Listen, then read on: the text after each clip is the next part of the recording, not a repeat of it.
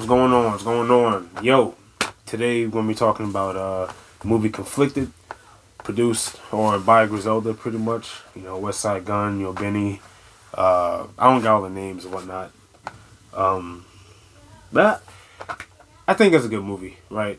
Off tops. I'm not picky like a lot of people are. You know, expecting these Oscar performances and whatnot.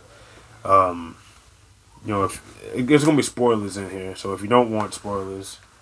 Go ahead and drop the 25 and go watch it, you know. Like Wes said, if you can buy a pizza, you can support the culture, right? But, no, I think I enjoyed the movie for what it was. You know, like I said, spoilers. The 3:30 in Houston hits different after watching this movie, you know. Seeing Nick or Benny, you know, getting gunned down and whatnot, you know, it messes up the main character. Hunter, I forget who plays him. Like I'm not too good with names.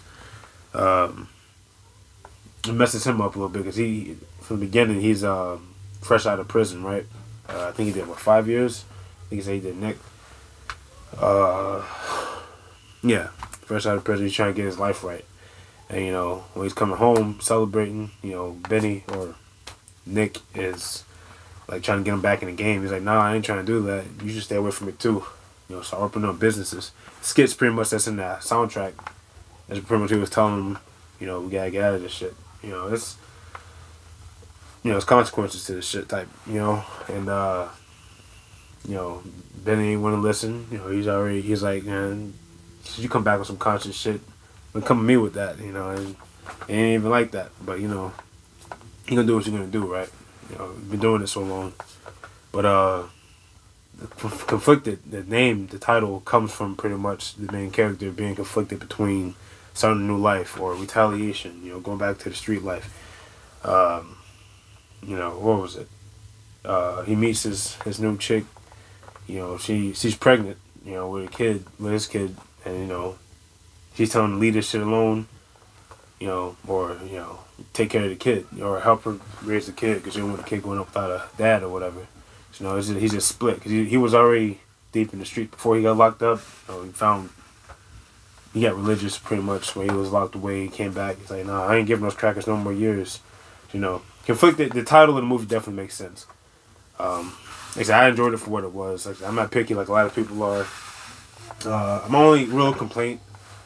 I'm not saying it's the best movie ever made. None of that shit. I'm saying my only real complaint is that it's hard to get like invested into the story, you know, when you got the guys that Benny is beefing with wearing Benny merch, if it makes any sense, like wearing the Tana Talk 3 hoodie or the Don't Get Scared Now hoodie. You know, it's just funny. You know, these guys beefing with them, but they're wearing that shit. I know it's two different things, but you know, it's hard for me to like, cause I've been wearing that shit so long. It's like it's hard to like separate it, you know. But yes, it's about two hours, 10 minutes. Definitely worth $25. You know. Friday night, nothing else better to do. Definitely check the movie out. You know, characters are pretty good. You know, Hunter's homeboy was messing with his girl while he was in jail and whatnot, so they had a little falling out towards the end. West Side Gun actually had the best appearance out the whole movie. You know, he came out to Lotto. You know, that was one of my favorite songs. And the ending is just dope. I fuck with the ending hard. Definitely gonna be a part 2. Hopefully working on that soon after all this virus shit gets taken care of. But yeah, you know, good movie. I think it would have been better as a TV series personally. But I guess they're trying to branch out from movies to music. If it was a TV series, this shit would have. If season 1 was this whole movie stretched out, you know, showing Hunter getting locked up and Benny rising up in the ranks in the streets and whatnot, you know, instead of showing how powerful or high up West is, you know, I think it would have been better in my opinion.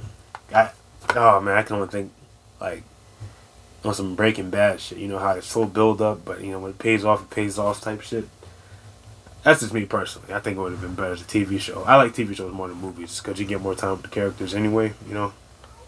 But maybe it'll do something like that later on in the future once they get like established or whatever. But as far as their first movie they put together, it's dope, man. It makes, you know, I used to, when I was young, I wanted to put movies together too, but I don't know how to do that shit. I can barely edit. You know, I might actually learn how to do that shit this year, actually. But yeah, solid movie. Definitely worth $25. I don't know if you keep it or not. I mean, I hope you do, but they're probably gonna sell it or some shit. But yeah, it makes me appreciate the soundtrack more too. You know, I still have no idea why the fuck Welcome Home DMX or DMX is in the title of Welcome Home DMX, but that's whatever. Good movie, definitely check it out. Let me know what y'all thought. If anybody even watches this shit, you know, you may like these classic street movies or whatever, or hood tales. You know, but that's it. Take it easy.